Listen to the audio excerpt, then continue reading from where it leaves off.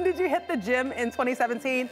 Maybe it was your New Year's resolution? Well, ClassPass has just revealed the top fitness trends of the year. Check this out. Now, they looked at all the major cities and most popular fitness trends overall is strength training. And you can see that that is specifically when it comes to Atlanta. That's also Atlanta's favorite type of workout. Now, the fastest growing fitness trend is actually taking time to recover. That means mediation and also restoration classes, yoga, Pilates, things that calm your body down. If possible, is it possible for us to put that map up one more time?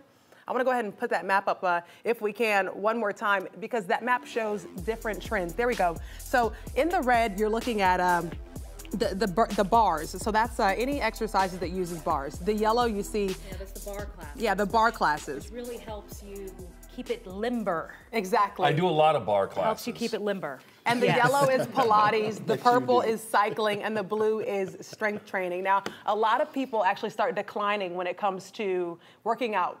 In December to February is when we see the most amount of people stop working out. And so some ways that you can make sure that you continue to work out is holding yourself accountable, setting a schedule, and then just varying up your workouts as well. Yeah, and a lot of folks that really can't afford some of these fitness places, I mean, just think about what you can do in your house. I mean, there are simple things, just getting up and moving around, doing a couple of stretches and some bends. I mean, stretching is big, especially as you get a little bit older like myself. Stretching is key. So just get out there and keep moving a little bit. I think that's... A lot of the strength training classes focus on using your own body weight. To work out. So push-ups and sit-ups and burpees. Burpees, and pull-ups, Yep. Lunges. My wife makes fun of me because I always say deep knee bends, and she says nobody calls them deep knee bends anymore.